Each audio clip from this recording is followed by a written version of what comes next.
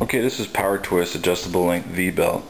It's got a 3/8 inch wide size here, and there's some copycat companies out there that make adjustable length belt, but I don't know the names of them.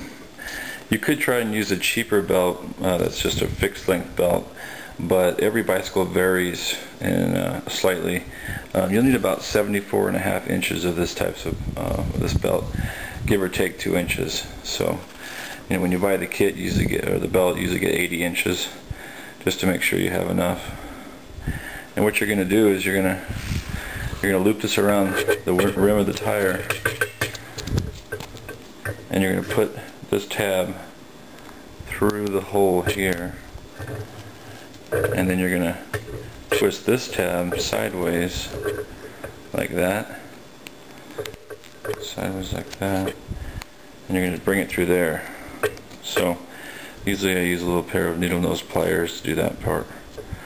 Let's give it a try. Okay, so these are the ends of the tab, the spokes right here. These are the spoke ends, and they hold the spokes in place. And what happens is the bicycle is going to spin up, and this belt, it's going to spin in this direction right here when you pedal, and you want these tabs facing in that direction, going opposite of the direction of rotation.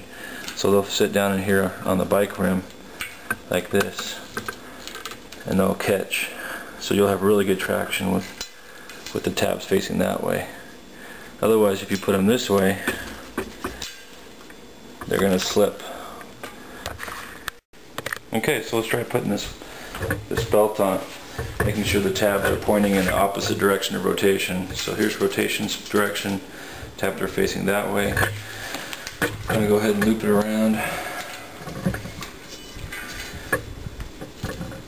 The belt will have a tendency to want to flip over, but that'll be okay, go away once you do your final few steps. So just kind of bring this around here, and